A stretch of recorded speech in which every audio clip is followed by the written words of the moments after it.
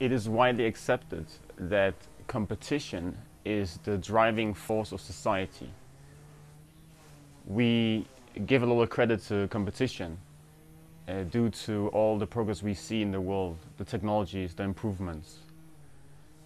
But I'm here to explore that idea and look at on it. Maybe it's not the most efficient way of organizing society, because our society is organized around competition, and it is reinforced by the structure. The structure we call capitalism, the market, is not so important to give it a name or understand it very deeply. Not, at least not in this video. It's not important to explain that completely. The only thing you need to understand is that competition is the center force. Like it's the way we organize society is built around competition. The idea is that as humans we are very competitive. It's part of our human nature. But it looks like human nature is, or we as human beings, we are very flexible.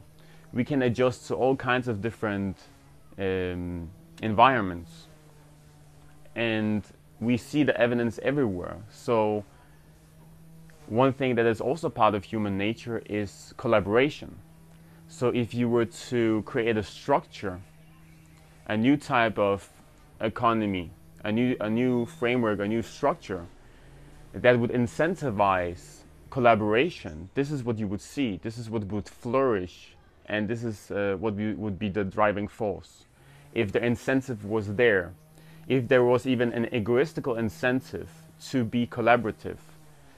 The incentive to be collaborative today is simply not there, at least not on a bigger scale.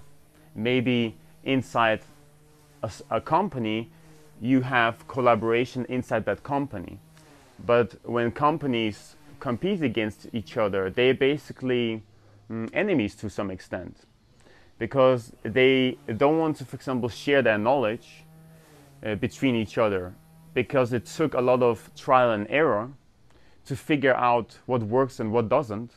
And you don't want your competition to have that knowledge, because it means that they will now be stronger, and you don't want that. You want them to be weaker. In some cases, when the competition is very big, you even want to sabotage them, because you want to thrive, you want to survive. So the idea with competition is that the companies that have the good products and continuously make great products will survive and thrive in the long run, and the weak will be weeded out. The same between people. The people that are functioning well in society, contributing a lot, are the ones that will thrive. At least this is the idea. So I'm not here to tell you that collaboration is only the right way of doing it. I'm just here to explore that idea. This is also not a moral video that you should be collaborative and competition is bad or something like that. I am just, again, here to explore that idea because I believe that, at least with my current understanding of how things function, I believe that collaboration is far more efficient than competition in our current situation, in our world. And if we could organize and utilize that knowledge and create an environment that was less stressful, and we could work together, we would create a far better, well-functioning society with much more progress. Because competition is seen as something that moves us forward all the time.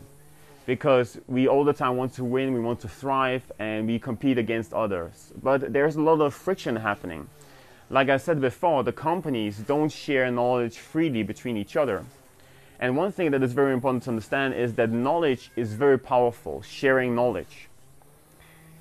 And to better understand that, let's say two people meet, and now they have different backgrounds, they have different experiences, different conclusions on life, maybe even different abilities. They meet and they exchange not only knowledge, but energy and a lot of other things. And now something magical happens. They change a little bit direction. They have some new, small maybe conclusions. Maybe it's not obvious, but they have some more things to work with, or they got aligned better with the right direction. And sometimes what happens is that there is just a missing piece they need to have a conclusion or an epiphany about something. So sharing knowledge is very important because a synergy is created. So synergy is best explained by, it's like 1 + 1 doesn't equal 2, it equals 3. So something is created that is bigger than the sum of the parts. And when companies merge together, they often create much more powerful companies than the accumulation of those two companies together that they can create individually. So it's often not 2 times as powerful the company, maybe 3 times or 5 times or 10 times more powerful the company that is created from 2 companies merging together. That's why you see it sometimes in the real world when companies are doing this as a strategy. Now, why am I talking about this? I'm talking about it because competition creates a lot of friction. First of all, you need to protect your knowledge. Second of all, you need to tell customers that your product is the best one, your company is the best one, and you should support us, you should buy our product. So a lot of energy is lost there. Then also a lot of energy is lost by reinventing the same stuff. Like for example, 2 similar companies, they probably go through a lot of the same processes to reach a certain level. They had to go through the same kind of mechanisms a lot of the way at least. So a lot of the same things are invented, the wheel is invented 2 times, you can say. Now, a lot of synergy is created when they are together, yes? Ideas are exchanged. But if you were to take that on a much bigger level, if you were thinking it on a, let's say a global level, let's say you would take all car companies in the world and you would kind of merge them together. And now you can draw upon all the experiences, all the conclusions they had. So for example, one car company is very good in creating batteries for its electrical car that has a very different structure than a normal car. But they have a lot of they have very different experience about and knowledge about how to create a car than, let's say, a normal car company, a conventional car company. But together they are stronger. And then again, another car company creates solar panels, very thin solar panel on the roof. You cannot even see it, and it uses the sunlight to convert that to energy. Then another car company is very good in using the braking power, using that energy, fueling it back to the battery. Then another company is good in creating or using nanotechnologies to create very strong, rigid materials that are thin and light, and you can see how that is beneficial. So, with all those things together, you can now create something very wonderful, a very high efficient car, far superior than any other car they could create individually. And what is more important to understand is that a lot of energy is lost by competing all the time. You're all the time worried about the competition, sometimes even cutting corners, sometimes even compromising with nature or pollution. You're creating pollution because you need to, because you of this pressure that is all the time there, this competition pressure that is there. It's not because the companies are evil or they want to pollute the world or they they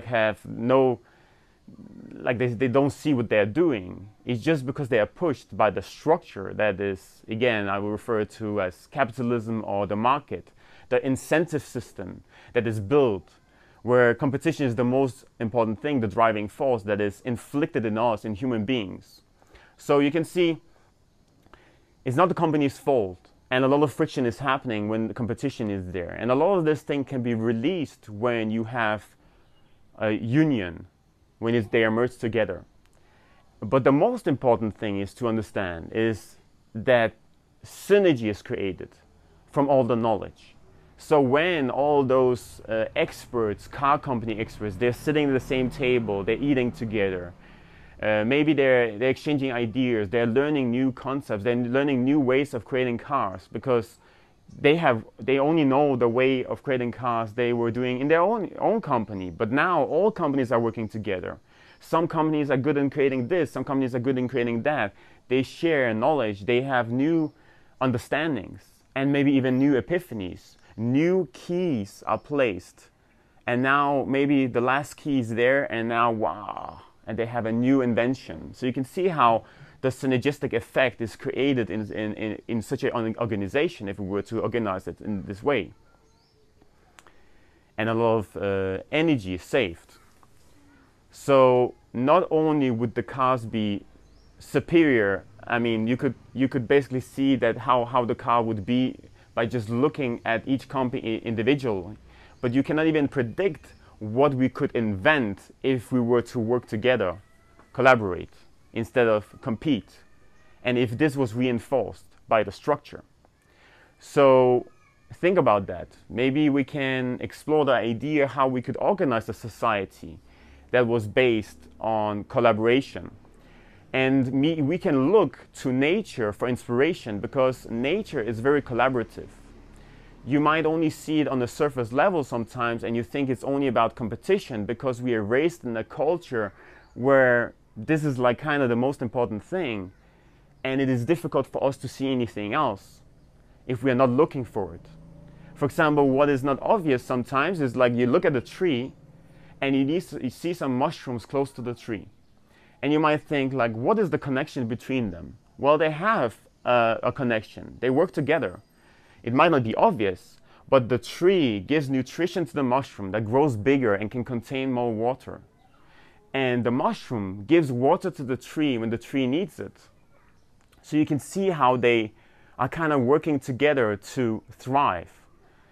So we can look to nature and look at its systems that are very efficient and precise and good in organizing themselves and has a lot of different synergistic effects, and look at it, get some inspiration, and see how that relates to economy, to the markets, how we could organize our society, our civilization better.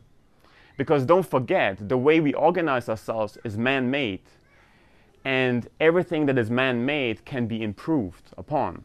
Like technology is being improved, goes through different stages. The same, we need to understand that our economy, the way we organize ourselves in this society, is also something that is going through different stages.